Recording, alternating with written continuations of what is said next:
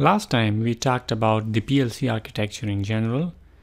In this video I will be specifically talking about a working S7-300 PLC. S7-300 PLC is one of the Siemens S7 PLCs. So this is the rack of the Siemens S7-300 PLC, and all the modules are plugged into this rack. The digital input, digital output, analog input modules. The power supply module is the very first one, the CPU S7-300 module, a Profibus cable for Profibus communication mounted onto the CPU Profibus port. The CPU module is missing, but the built-in Profibus communication port is used in this case for Profibus communication. This rack of a S7-300 PLC has a total of 10 modules, including the power supply. The very first module is a power supply module.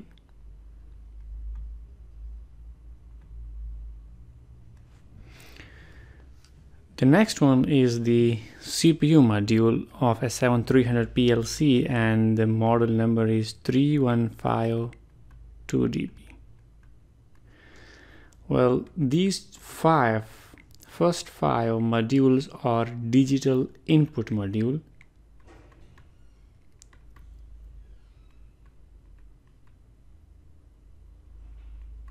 Right?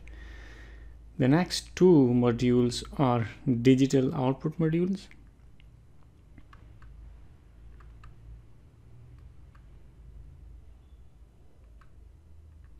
While the last one is an analog input module. There is no analog output module in this rack as it was not a requirement, but you can add an analog output module as well based on your own requirement. The cables are emanating from each module, and these cables are coming actually from field switches and sensors, and are connected or interfaced with these digital input cards.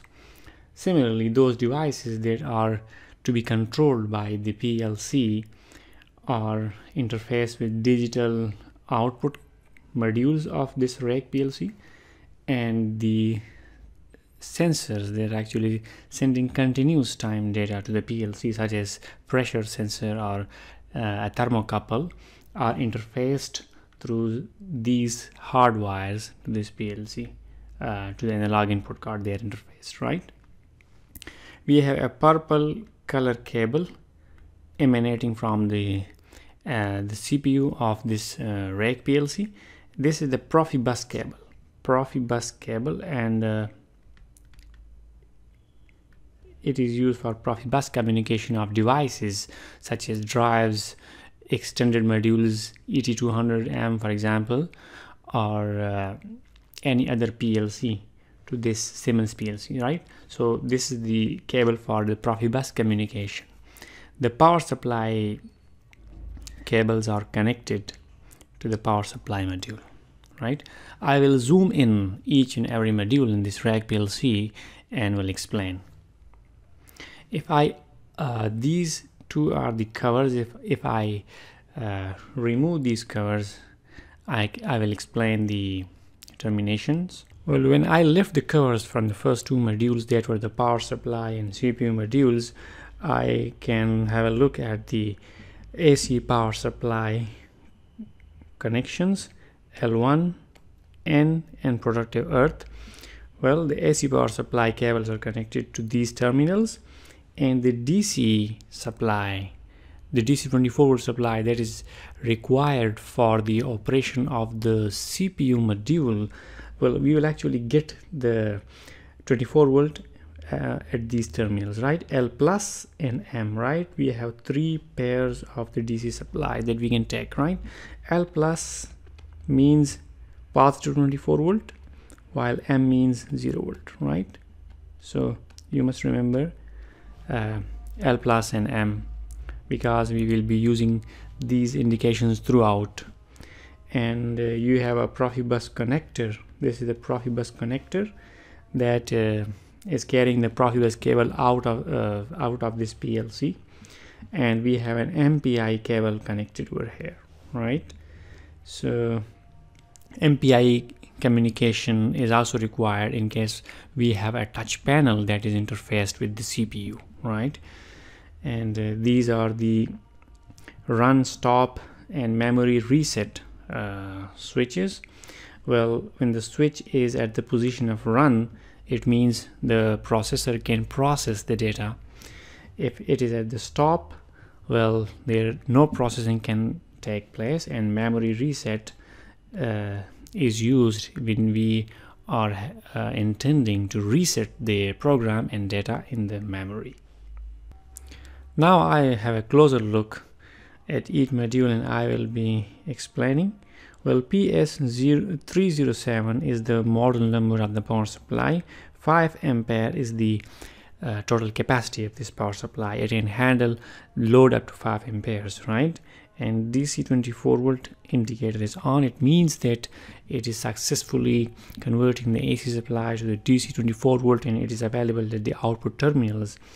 Well, this is the switch for power on and power off, right? And this is the model number on the power supply, the order number. The next step is the CPU module, and as you can have a look at the model number, CPU 3152DP.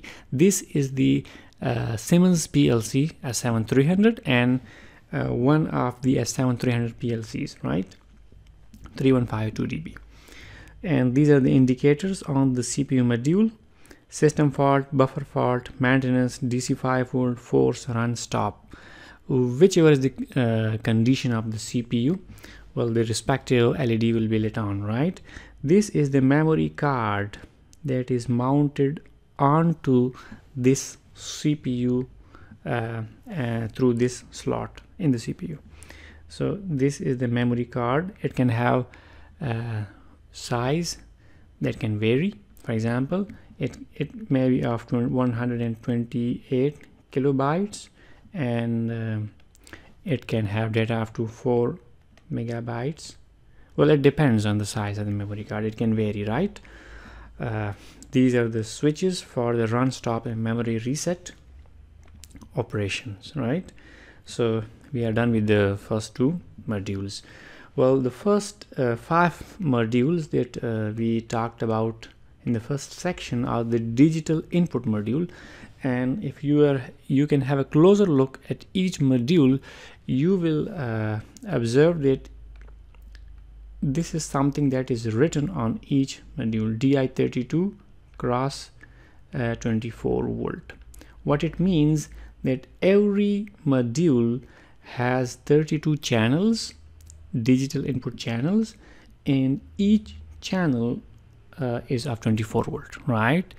The 24 volt coming from the field device such as switch or sensor or a digital sensor is interfaced with each channel on this digital input card. So as discussed, the first 5 modules were a digital input DI32 cross 24 volt, right? The digital output modules DO32 DC24 / 0.5 ampere, right? Every digital output module, these 2 digital output modules, every module has 32 channels, digital output channels, and each channel is sending 24 volt to the field device such as motor, right? The last module is analog input module AI8 cross 12 bit. It means that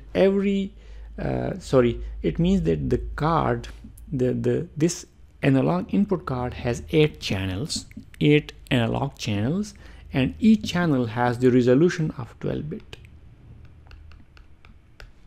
right? So we have 8 channels on this card, and every analog input channel is of 12 bit resolution, right?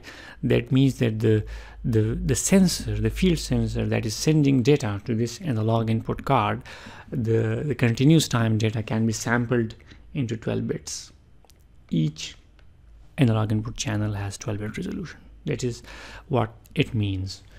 Well, SF is the system fault LED that will be lit in case there is any problem in this analog input card. Similarly, you can have a look at the LEDs that are being lit green in the case there is 24 volt onto the respective channel, right? If the respective LED is on, it means that the field sensor, digital sensor that is sending data is 24 volt. This is why the LED is lit, right? So hope you will have understood the working of each module. If you have any question, you can ask me in the comment section.